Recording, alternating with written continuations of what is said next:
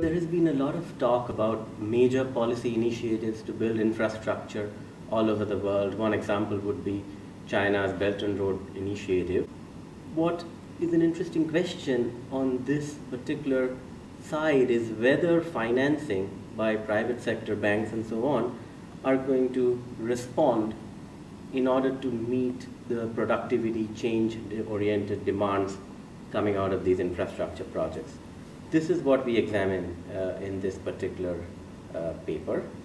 But I have a related research agenda which also looks at the effect of roads or other types of infrastructure on entrepreneurship and issues around that. So I would say there are three key takeaways mainly.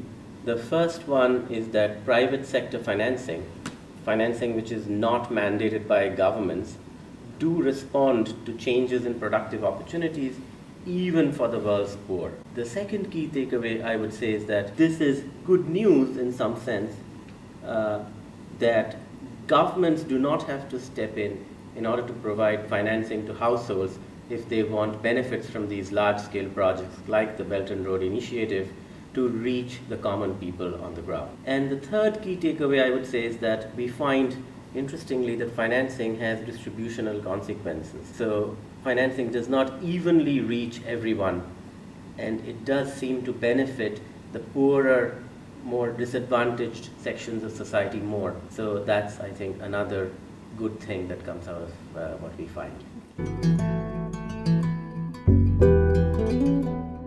So I would think the recommendation that I would mainly make is to build more infrastructure and not to worry about whether the benefits would reach the underprivileged parts of society that are going to get touched by this new infrastructure, and let the private sector do its job when it comes to that part.